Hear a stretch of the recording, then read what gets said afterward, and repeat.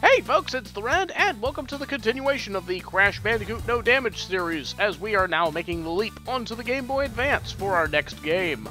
Developed by Vicarious Visions. Yes, the same Vicarious Visions that made the Insane Trilogy. Started out on the Game Boy Advance, but before we get to the title, already plot. On a mysterious space station orbiting high above the Earth, aboard the totally not Cortex Vortex. Inside the totally not warp room from Crash 3. Cortex! Remind me why I keep you around. You have failed me one too many times! Yeah, there's no voice acting in this, so I guess I gotta do it myself. Uka Uka, forgive me. I've been wasting all these years trying to vanquish that brainless Bandicoot. He is of no importance to us. We want to take over the world. I've heard it all before, little scientist. What's so different this time? Trust me, Uka. I have a little plan to bring Earth's puny inhabitants down to size. And with that, we are now ready to begin Crash Bandicoot The Huge Adventure, released in 2002 for Game Boy Advance, otherwise known as Crash Bandicoot XS in Europe. So, let's dive right into this with a new game. At last, my planetary minimizer is complete! Earthlings will bow to my superior intellect. Yeah, I find it kind of weird how they use screenshots from Crash 2 and Crash 3 in this, and yet they also have some original screenshots like this one for the cutscenes. And so, just as he says, he's shrunk down the Earth. Finally, after all these years of abuse, the tables have turned. Who's the little guy now? I, Neo-Cortex, am your ruler. You will look up to me. Ha ha ha.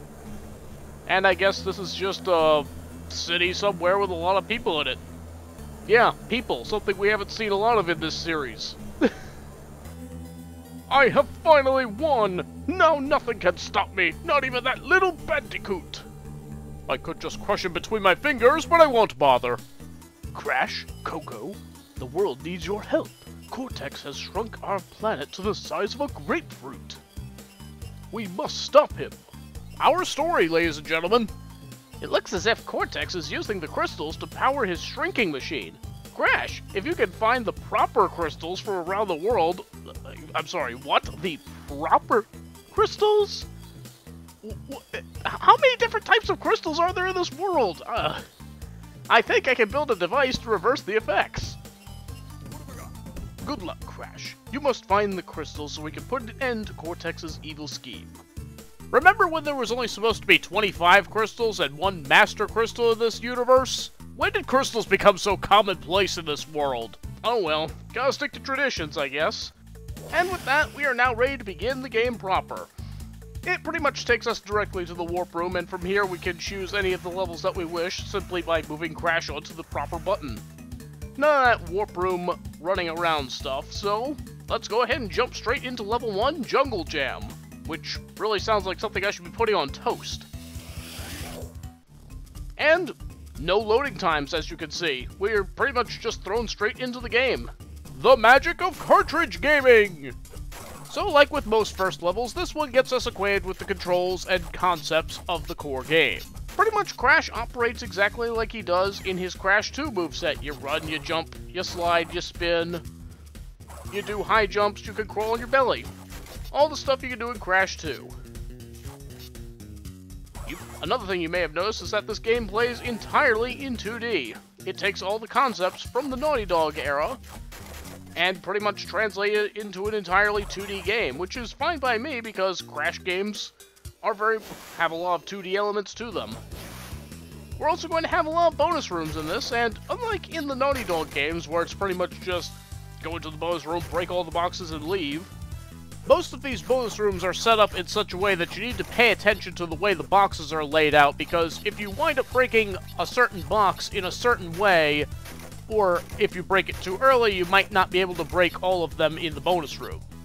This one probably isn't the best example of that because it's a pretty simple one. In fact, there's not even anything in this particular bonus room that can kill you. Not even this little gap here that really looks like I should be falling through, but I don't. But yeah, that one is pretty basic. But a good example of what I'm talking about is actually right here.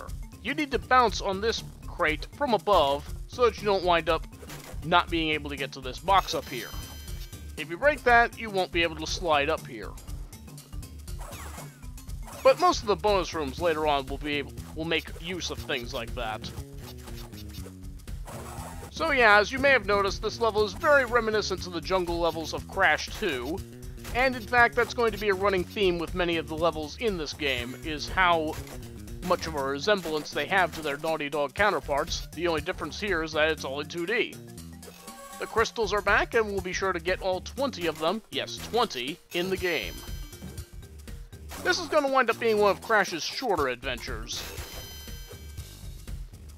And sure enough, we got all 42 boxes, so we also get the gem as well. And with that, we are done with Jungle Jam. Got all the goodies, and we are good to go. Being the first level, there's not really a whole lot to share here, although we do actually have one outtake to look at. We'll check it out, and be sure to join us next time as we move on to level 2, Shipwrecked. See you then. It should be one fun ride. But there's not going to be too much that we're going to need to look out for in this game. Well, that's a clumsy way to start this playthrough.